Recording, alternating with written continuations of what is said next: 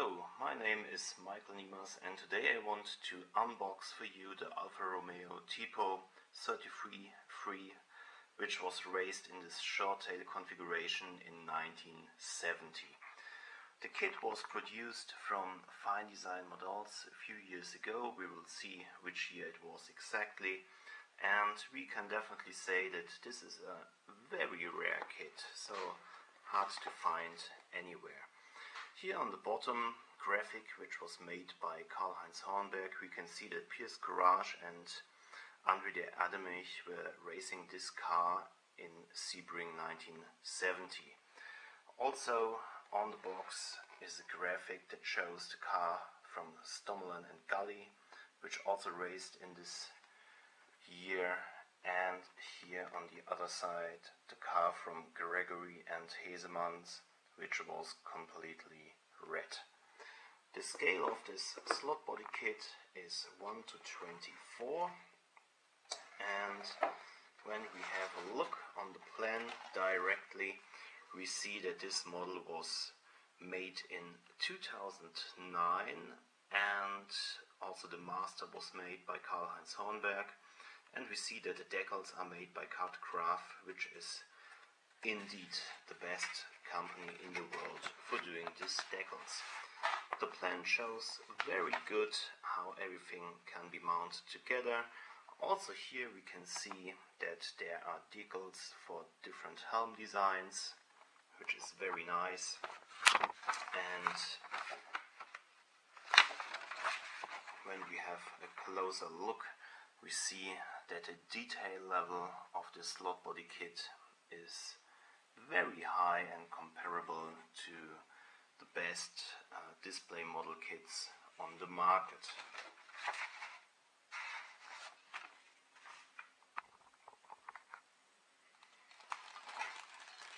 Let's go directly to the body.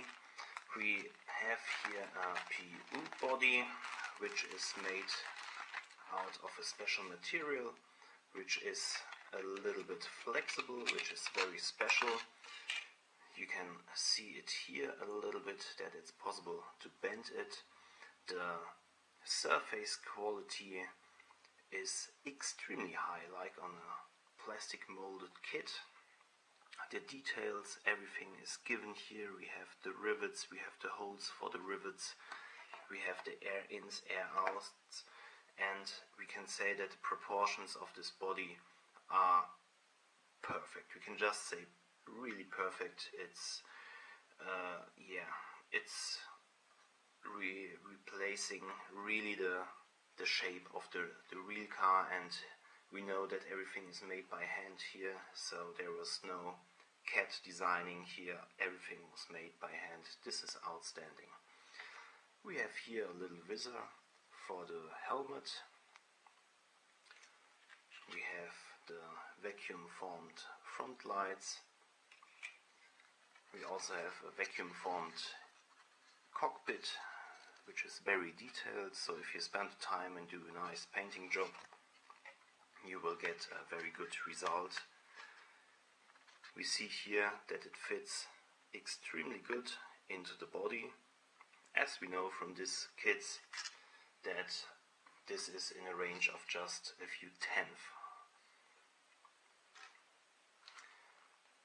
We have in this little bag the lamps, the front lamps, both, and I have to unpack them for you because they are very special, because you can see here that they have a chrome base and then the glass is on top, which is outstanding from the look. The same here. Okay, one came off. So we see it here, we can see the lens effect, very nice. We also got here the rear lights, which need to be painted. Here we have a bag with a lot of smaller parts. The rear wing, which is very fragile. This needs to be glued in the correct position. We have a shaped driver that fits exactly into the cockpit when everything is cleaned up. We have the rear section, the base for the gearbox, and a lot of other units. We have the seat belt made of cloth. We have the rims, or the inserts for the rims. This is for 15.3mm aluminium rims. We have the roll cage, which is made not just round but oval like the real one.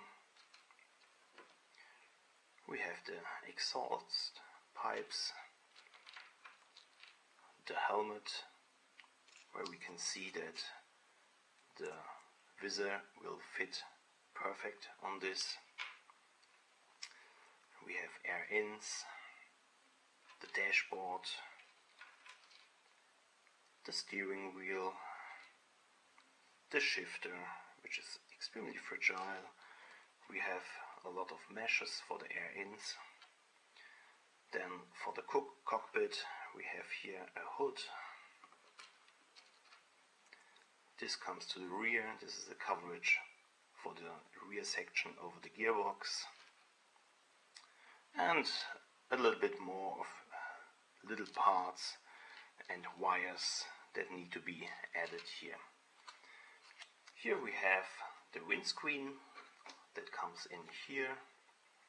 Directly we can see it fits without any problems, so it just needs to be cutted out and then it's in. We have PU tires with the correct dimensions and with the structure of the tires of this time. So you will see here that the proportions are correct and nice.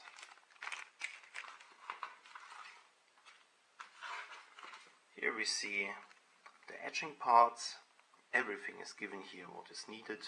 So we have the seatbelt, dashboard, we have lockers, we have the mirrors, we have the meshes for the air ins, and very nice, I hope you can see it, we have here an Alfa Romeo sign which can be worked out very fine and artistic.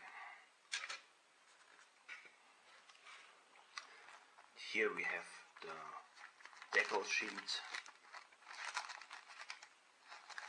where it's possible to do 3 versions, and the quality is extraordinarily high, so everything is sharp, crisp, and nothing needs to be cut out because it's already made that it's just need to be cut out roughly, put into water, and then you can add it to the car.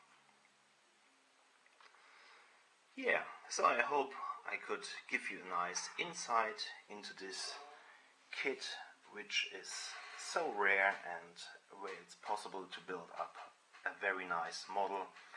If you want to see models of a built-up car of that, you can go to my Facebook site, Niemas Racecars, and there you will also find pictures of the 1:24 scale Fein-Design model I built up 2009.